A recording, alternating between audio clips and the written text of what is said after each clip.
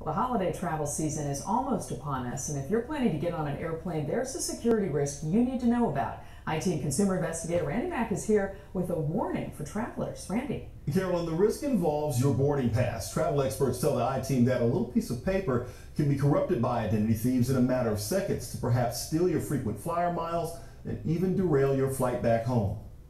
Somewhere between the lines, the luggage, and the landings, it's not uncommon to simply toss a boarding pass once you've used it. You think, well, it's a piece of paper, I already flew, so what's the point? Travel blogger Matthew Klint with Upgrade.com says if you're between flights, the boarding pass you trashed is a door for an identity thief to walk through. Every airline has a vulnerability, and if you want, I'll show you. All you need is this confirmation number, which will appear somewhere on any boarding pass. Klint says the flight confirmation number is the key to unlocking any account with a smartphone or laptop. It works with United, works with Delta, works with American. Klint used confirmation numbers for all three airlines. In each case, the 6-digit number grants significant access to personal information. And if you've got a return trip, they can cancel it if they want. They can change it.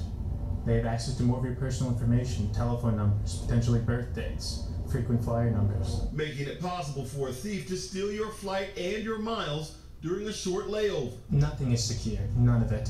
Klint says if you can't shred your boarding pass between flights, at the very least, don't let it out of your sight. This advice is simple, just hold on to your boarding passes.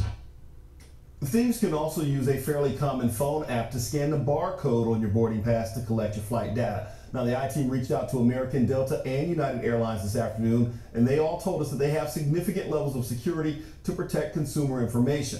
American says its boarding passes meet all federal and international travel standards. Delta and United say that any alterations to an account would trigger an automatic alert and that changing a flight would require credit card information. And the airlines and travel experts agree that it's simply safer to use the electronic boarding pass on your smartphone. Just make sure you don't lose your